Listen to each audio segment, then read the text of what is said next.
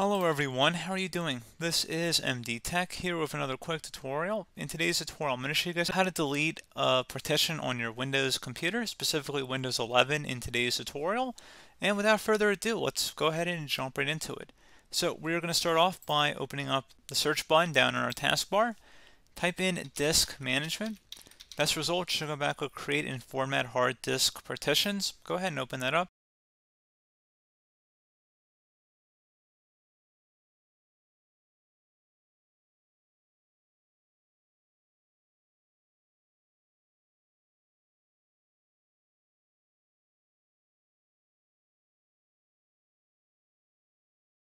And now you want to right click on whatever drive or partition you want to remove and select where it says delete volume.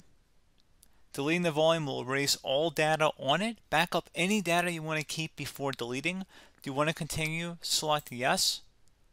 And then at this point, if you want to extend another volume, you can. But the purpose of this video was just deleting that one volume, which we just accomplished. So pretty straightforward process there, guys. Do hope that was able to help you out. And I do look forward to catching you all in the next tutorial. Goodbye.